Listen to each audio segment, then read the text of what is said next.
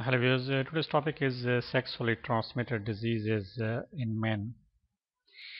But before starting the topic, I would like to request you to subscribe this channel for more videos every day about the medical conditions and treatments, and to support this channel as well. Thank you very much. The sexually transmitted diseases affect tens of millions of people in the United States and other developed countries. But the number is much higher in the underdeveloped countries. Men may not realize they are infected, because many infected men have no symptoms. However, that doesn't mean that STDs are not affecting their health. Not all STDs have the symptoms, but when they occur in men, they may include like pain or burning during urination, a need to urinate more frequently, pain during ejaculation, or abnormal discharge from the penis, particularly colored or foul-smelling discharge, bumps, blisters, or sores on the penis and genitals. Now the common STDs affecting the men include like chlamydia or genital herpes, genital warts, and human papillomavirus (HPV), gonorrhea, HIV, or trich, and these are the most common STD infections, So now I will start from the first one, and in brief telling about the treatment options for each one and the symptoms. Now you start from the chlamydia, so the symptoms, if you are suffering from a chlamydia infection, the symptoms include like pain when urinating, pain in the lower abdomen, and penile discharge. Okay, and now most people with the chlamydia don't experience symptoms. Because of this, experts believe that many cases go unreported. The treatment is with the antibiotic regime, and you can usually recover from this case within a week or so, after starting the medication. The next one is genital herpes.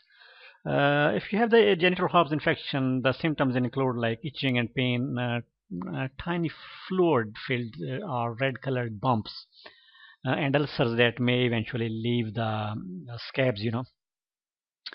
Now, it's possible to spread herpes even if you don't have sores or symptoms. So you need to be very careful, that you don't spread this to your sexual partner. The treatment is antiviral medicine such as Velki, Lover, or other antiviral medications.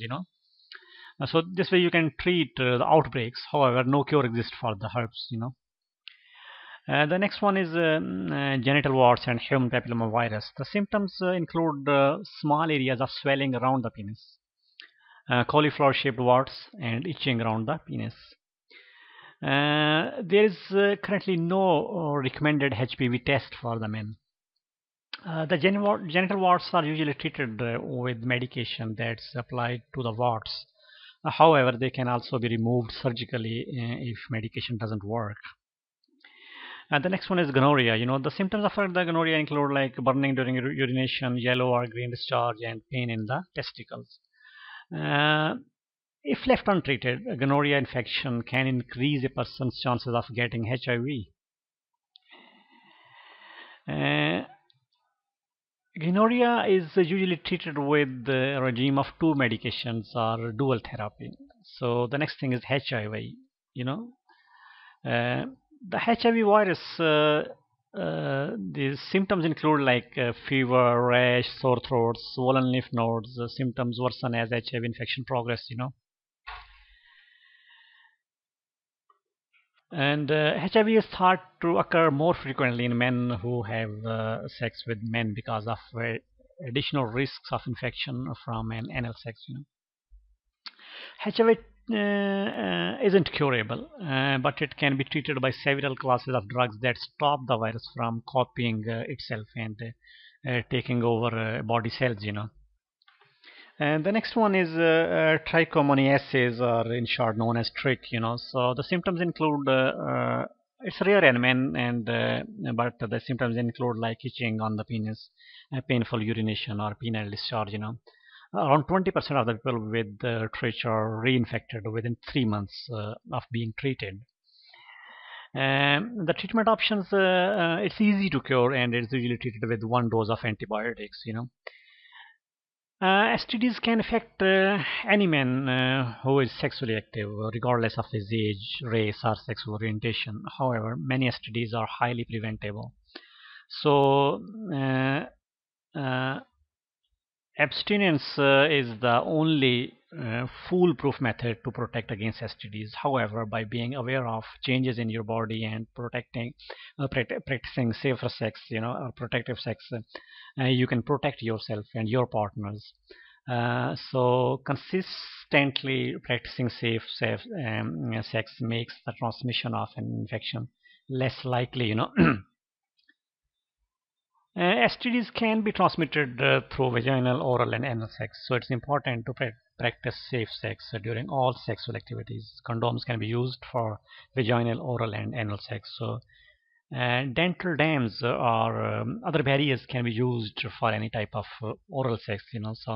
So many people believe that oral sex is risk-free. However, numerous STDs can be transmitted during the oral sex, including syphilis, herpes, and gonorrhea. So while you need to be very careful, when you're having the sexual activities. Thank you very much. And if you need more information, please visit our website www.diseasesandtreatment.com for more information about medical conditions, treatments, and nutrition, and all the topics about the health are covered on this website. Thank you very much. Goodbye.